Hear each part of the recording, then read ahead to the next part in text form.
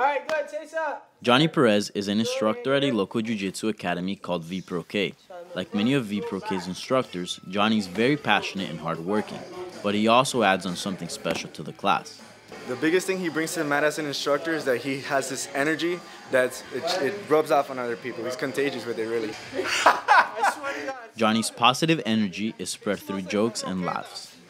You know, I always think he goes home and he sits down and he's like, what jokes am I going to say today? He's always coming up with new stuff. Johnny believes his talent for making people laugh is more important than just a simple good time. If there's a reason why I would say that I'm so joking is to promote a lot of smiles. There's a lot of depression, there's a lot of negativity in the world, and you know, all it takes is one smile to change somebody's day, to change someone's life. Apart from his positive energy and his jokes, Johnny's very dedicated in improving his students' skills. He always wants to teach you. It's always fun. I haven't reached a plateau yet. I mean, that with him, he always catches me on my bad things and makes me improve.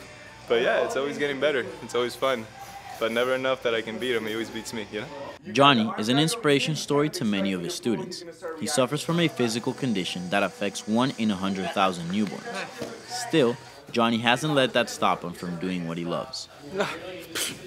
What condition?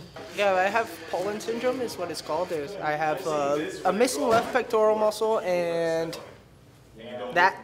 Johnny has found a way to work around his condition.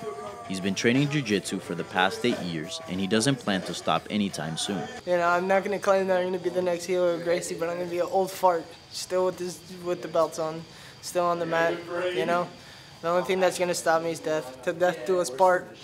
This is Danny Segura from WFIU News.